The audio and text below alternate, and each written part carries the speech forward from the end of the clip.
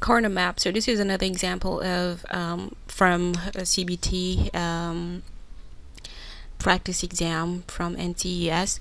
The K-map below was generated from a logic function f. So the question is to find the expression that best represents the function, the logic function f. So first thing you do is to circle out your pairs of ones that are, I guess, pair of 2 or 4. So we can't put odd numbers at all. Like we can't put these 3 because 3 is odd. So we have to put pairs of 2 or 4 maximum, the maximum that we can find as a pair of 2 or 4. So here we have these 2, of course. So we circle them out, and then we circle out these 2. So that's your first step. Now the second step, the way I do it is that I see this circle right here. I think I did a video kind of explaining this a little bit, but this is another one. This is another example, kind of showing you a little bit here again. The way I do it is fairly elementary but simple. Don't do it in your head. So where is this one? This is at 0, 1, 0. So 0, 1, 0, because we have A here, B, and C, right?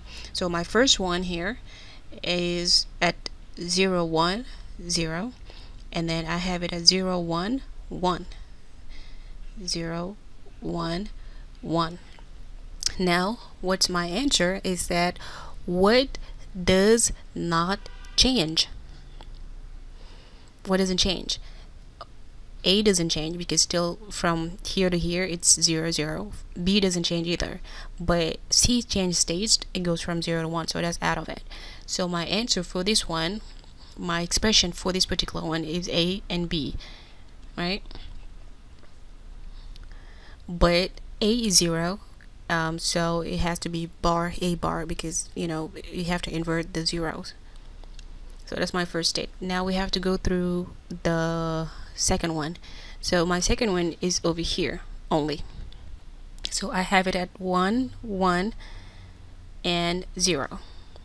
So again, I have A, B, C, 1, 1, and 0.